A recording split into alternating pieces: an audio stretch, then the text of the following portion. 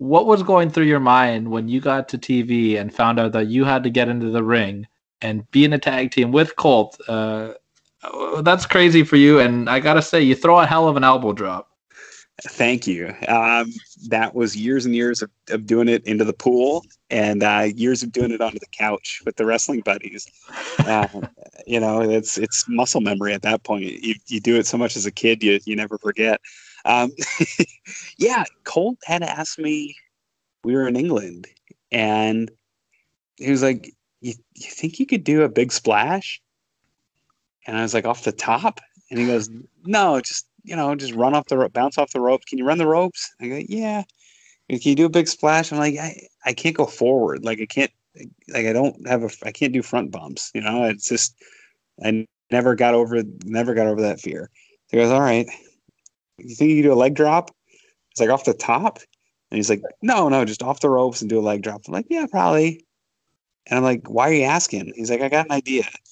And I was like, "Well, if you're gonna have me do a move, I'm coming off the top with an elbow." And he goes, "Yeah, right. No way." And I go, I yeah, I could do it. He goes, "You ever do it before?" No. But like, I'm like, that's the one thing I had confidence that I could do. And it literally is from being a kid and just emulating the Macho Man. And, just watching him do it and then doing it to the wrestling buddies. And so we got to the building that night, and TK Orion, helped me climb the ropes.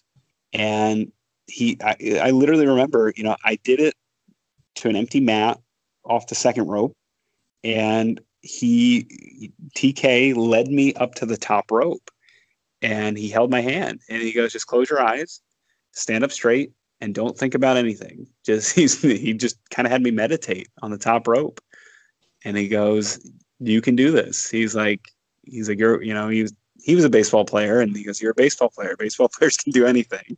And so I just kind of stood there and meditated, and just standing straight on the top turnbuckle was one of the most difficult things I've ever done in my life.